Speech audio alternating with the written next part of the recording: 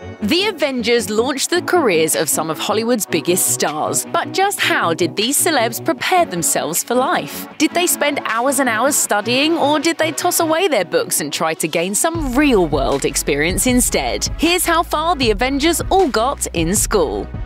According to the late Marvel legend Stan Lee, Robert Downey Jr. was born to be Tony Stark. Growing up at the center of the avant-garde scene of the 70s with a writer-actress mother and filmmaker father, he made his on-screen debut at the age of 5 in Robert Downey Sr.'s movie Pound. Downey Jr. told Vanity Fair in 2014 that his parents moved around a lot for work during this time, meaning he had to learn the craft along the way.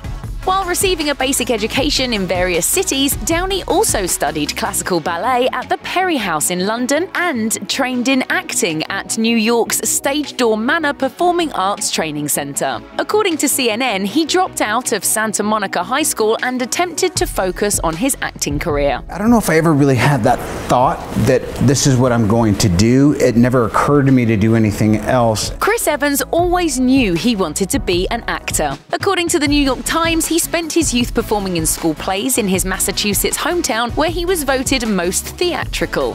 After graduating high school in the late 90s, the aspiring actor moved directly to New York City to pursue his professional career. In 2017, Evans told the Los Angeles Times, "To be honest, it could be a cocktail of naivete mixed with confidence. But certainly at the time, I didn't have much doubt. A lot of that I attribute it to the people around me, my parents who said go for it. Go to New York, you can do it." Evans may have opted out of attending college, but he did go on to train in method acting at the Lee Strasberg Theatre and Film Institute.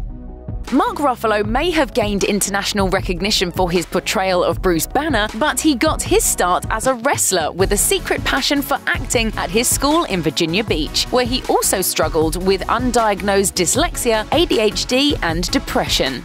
Tempted by the possibility of receiving a full-ride scholarship, he quit the wrestling team and tried his hand at acting during his senior year. With his parents' support, the aspiring actor skipped the college applications and quietly pursued his career in San Diego, but later admitted to New York Magazine, "I lied to all my friends and told them I was going to UCSD because I felt it was unrealistic to be an actor." Ruffalo went on hundreds of failed auditions during his 20s while making a living as a bartender, which may have helped him later tap into the Hulk's rage. In 2015, he told Rolling Stone, "The frustration I was having with acting made me angry all the time."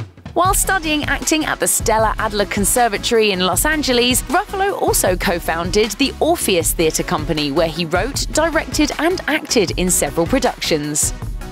According to the Film Festival Traveller, Chris Hemsworth grew up in Melbourne and received his secondary education at Heathmont College before launching his career on the soap opera circuit. He trained in acting and reportedly mastered his American accent at the Screenwise Film and TV School for Actors in Sydney. You have no idea what you're dealing with. Shakespeare in the Park?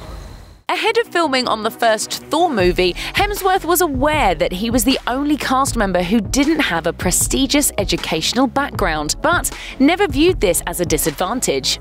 He told Film Festival Traveller, "People like that elevate your game, and if you leave yourself open to learn from them and walk in with humility, I guess then it becomes back and forth. Just work hard and be open to exploring different ideas and taking risks and going with the spontaneity of it all." Scarlett Johansson already had several movies under her belt by the time she was 19, when she decided to ditch her plans to study film at SUNY Purchase. In 2004, she told New York Magazine, "I don't miss school, it's for some people and not for others." Johansson began her career as a child while attending PS 41 Elementary School in New York City. Amid commercial auditions, dance lessons, and sporadic work in theatre and film, she went on to study acting at the prestigious Lee Strasberg Theatre Institute for Kids and the Professional Children's School.